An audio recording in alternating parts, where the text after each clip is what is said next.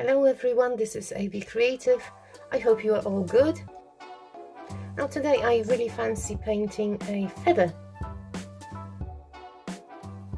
I'm going to use these colours, mainly by Arteza. Got Mars Black, we've got Tallow Green, Titanium White, Gold and Tangerine, the small metallic one. I'm also going to use Darren Rowney Sap Green, and I'm going to make my own mix. The usual mix is 50% water, 50% PVA glue, around 20% of Floetrol, and you mix really well till you get this consistency that looks like runny honey. There's a very little build up, nice stream. We are going to need a tissue paper as well today, so I'm going to prepare small cutout sections. You'll see later on why. So I'm cutting them now. I think they might be quite useful for making the feather. I'll put these away now and coat my background black. I had some pre-mixed paint. To be honest, this paint has been in this container for a month, so hopefully it will work well. I don't need much. I'm going to use my palette now. It looks like a small spatula, and spread it evenly. Now I'm going to remove the air bubbles. I didn't add any silicone to my paints, but now I'm thinking perhaps I'll add one drop to the chosen colors. So one drop will go to gold and one drop to this teal green. This is coconut oil serum, my silicone replacement. Just one drop here. Now if you stir it twice and leave it, your cells should be bigger, but if you mix it really well, if you mix your silicone really well, you should get smaller cells. I don't want really huge cells, I'm just stirring a few times. That will do. I transferred some of my white into the small bottle because it will be easier for me to, well, draw the sort of the middle of the feather here. Can always fix it later on. See, these cups I recycle, they are so useful because I can bend them.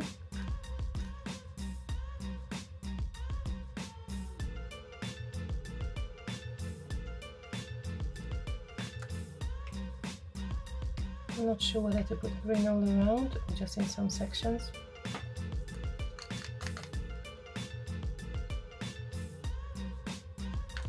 These colours look like peacock's feather, but I'm not going to plan making a peacock's feather, just a random. I've got this orange, tangerine,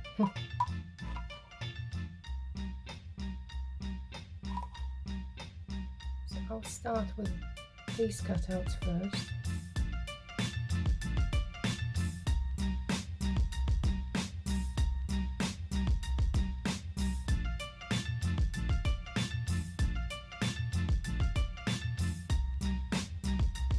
Let's try these.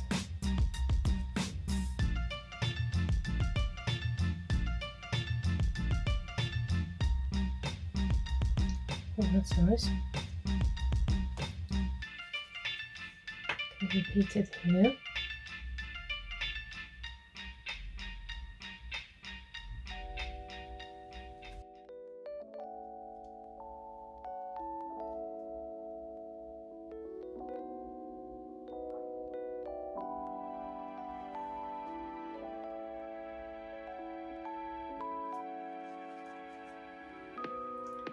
I didn't wet these small cutouts.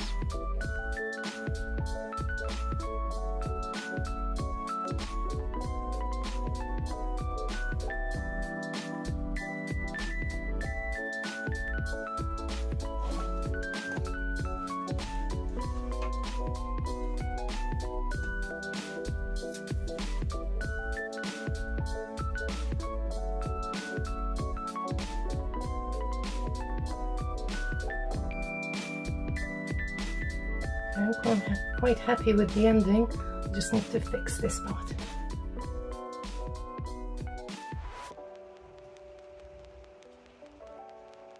Just want to move a bit of this white.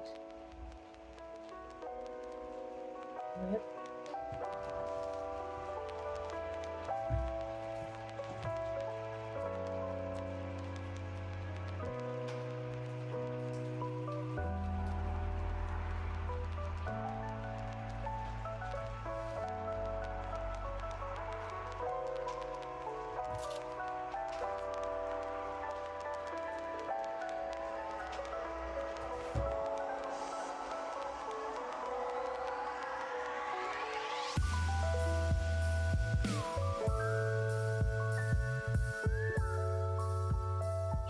Fix the end because I think I put a bit too much white.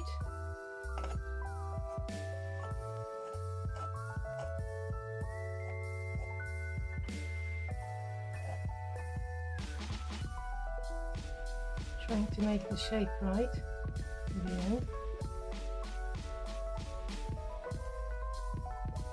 I'm quite happy with the shape and with the colors. I think I need a bit more white though in the middle, so I'm just going to use my chain. Take a bit of white on the side and dip my chain in it. I probably have to turn it this way because it'll be easier for me to drag from the bottom up here. So let's turn the whole thing. It's a nice angle for me. Oh, it's shaky.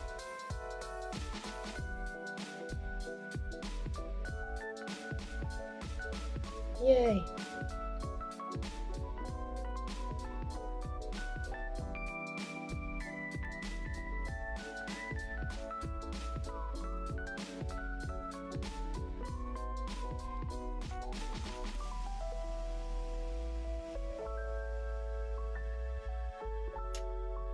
Well, so this is the half finished product. I'm quite fussy with my work usually, so I'll keep going till it looks the way I want it to look.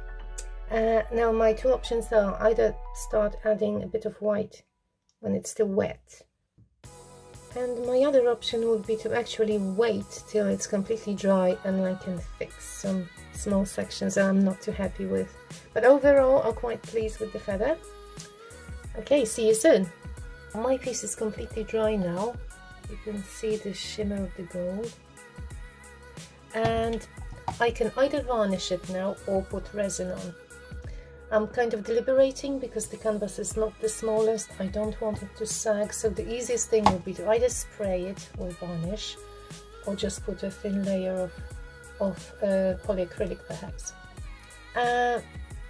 However, I do like the resin look. Next stage would be taping the edges so that the resin doesn't drip. Well, some people like the drips. I prefer just a dome of resin and nothing on the edges.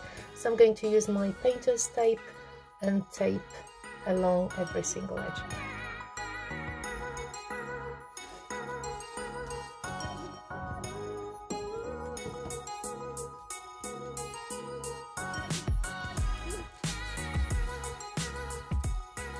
I'll tell you what else I do. Once I tape all the edges to make sure that it really adheres very well, I'm going to use a hairdryer and just heat it up a bit and then press again.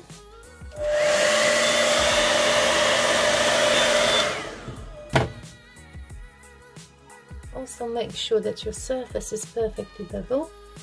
It may happen sometimes that the first layer of resin is not perfect. Like here, I didn't use my favorite resin and I do have some marks, so I'll have to put a second coat. But before I do it, I'll have to sand it first to make sure that the second coat of resin will adhere properly. That was a really quick job, like 2-minute sanding. You don't have to be super careful.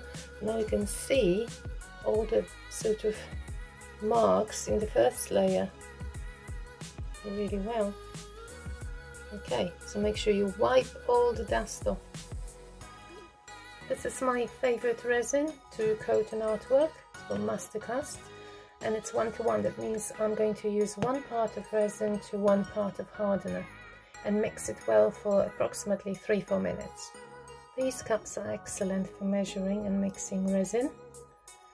As usual, I'm just eyeballing, but each resin company would have on their website would have a calculator how much resin do you need to cover a particular piece. So yeah, just check it out. Now we have to mix really well. I would say 3-4 minutes. Make sure you're scraping the edges carefully, combining both hardener and resin. There'll be quite a lot of air bubbles, which you will remove later on using a heat gun. Time to spread the resin.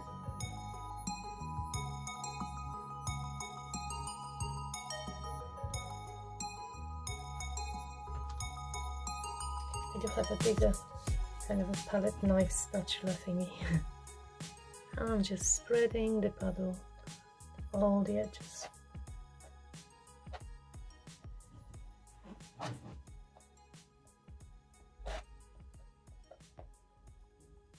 Oh, I forgot I should be wearing gloves. You should always be wearing gloves while working with resin. And it's because I was mixing this really small amount and I was filming at the same time, I just completely forgot. But there you are, my gloves. I also recommend wearing a respirator. Make sure you are getting all the edges covered. You want a nice tone. Now you can see all the white marks all over the painting. These are the air bubbles that have to be removed using a torch or a heat gun. That's what I'm going to do now.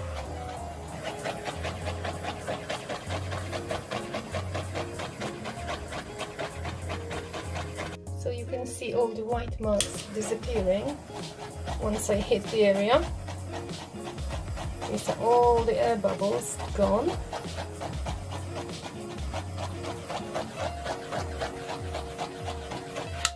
So this is the next day.